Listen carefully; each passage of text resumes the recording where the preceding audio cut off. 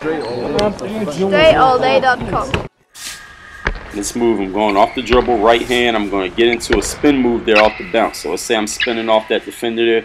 As soon as I spin off my defender, if I feel him leaning too much on my hip, or maybe he tries to reach there, past my left shoulder, or reach over towards my right hand when I'm dribbling, I'm just going to spin right off. So I'm going to use the defender's energy against him, spin off, and then I can shoot my shot. And of course, this is all game specific, dependent on what's going on in your particular situation. So no, it's not always going to happen that simply. And of course, you might have help defenders. You react with different skills. That's why you have more than one skill. That's why I put out more than one video. So no matter what the defense does, you got a skill for it. Work on your guaranteed 10 inches to your vertical, not a maybe 10 inches. A guaranteed 10 inches to your vertical. Go to DreAllDay.com/jump. Get the jump manual. When you get it, I'm going to give you 5 free hoop handbooks or any free DVD.